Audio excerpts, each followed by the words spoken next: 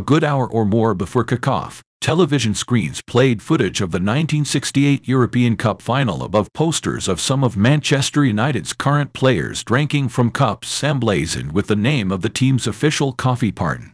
The stadium concourses around the Old Trafford ground, which Sir Bobby Charlton graced for so many years, following a May night at Wembley when Charlton scored the first and the last goal in United's 4-1 victory over Benfica, possibly his finest hour. Groups of fans, some of whom had placed wreaths at the base of the statue of Charlton, George Best, and Denis Law on the stadium forecourt, stood motionless. Everything was perfectly visible, even the way Brian Kidd's straightforward square pass slipped a bit on the uneven ground before it got to Charlton, who took advantage of the bounce to clip it past the diving Benfica goalie and raise it over his head. The winner was United thanks to that goal, and the camera focused on Charlton for a long time after the final whistle rang. After lowering his head momentarily, Charlton raised his gaze to confirm that he had connected with a Benfica player in a similar situation. Charlton was not constantly considering good sportsmanship, always considering how to do things correctly. He was always considering how to pay tribute to his buddies who had perished in the Munich flight catastrophe 10 years prior. The time of the FC Copenhagen match approached. The groups of supporters persisted anyway. The only visible remnants of the trauma that would follow Charlton for the rest of his life were images of him lying in a bed at wrecked Stary Sar Hospital in Munich, his head bandaged, a cut on his right cheek, and a graze on his left. A wreath had been placed in the seat where England's greatest player had watched his successors flit across the turf he had once bestrode when they ascended the steps from the concourses to look down on the grass, which looked so brilliantly green in the floodlight glare. This was noticed by those sitting in the Sir Bobby Charlton stand. A year or so after the Munich tragedy, journalists passed some comments inscribed on the wall by the renowned Manchester Evening News reporter David Meek as they made their way to the press box. Meek observed, "Charlton has gained poise and confidence. Maybe it was the realization that he was now more than just a young player, and that he bore a big part of the blame for United's comeback." Prior to kickoff, United manager Erik ten Hag, 1968 goalkeeper Alex Stepney, and Dan Gore, captain of the United under-19 young team, marched to the center circle to lay another wreath. The Piper led the group. It's rare that a United team has felt more like they are playing in the shadow of giants than on this occasion. If Charlton, who passed away on Saturday at the age of 86, was perhaps the greatest English football player of all time, then Ten Hag's United appear a world apart from a team that can follow in the footsteps of Sir Matt Busby's teams from the 1950s and 1960s and win the most coveted title in European football. This is a United club that has struggled this season. It is hesitant, shy, restless, confused, and disjointed.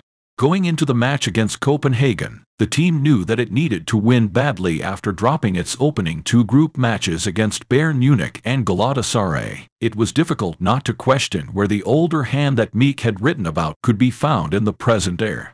Is there a man who is willing to assume the task of leading United out of this wilderness, as Charlton did in even more dire circumstances decades ago? Regretfully, this United team shows very little indication of leadership. Nobody has the stature that Charlton once had, according to United. Perhaps one of these players will rise through these levels, but it was difficult to predict that. In fact, United appeared overawed by Charlton's homage. Copenhagen came close to taking the lead 5 minutes after the race began. Harry Maguire attempted a weak tackle, but Mohamed El-Yunusi beat him, sprinted down the right, and crossed the ball deep to the back post, where Diogo Goncalves received it with his right foot. The ball rebounded off the right-hand post as Goncalves drove it towards goal, leaving Andre Onana stunned in the United goal. El-Yunusi attempted to drive the loose ball home during a scramble, but it was diverted behind for a corner.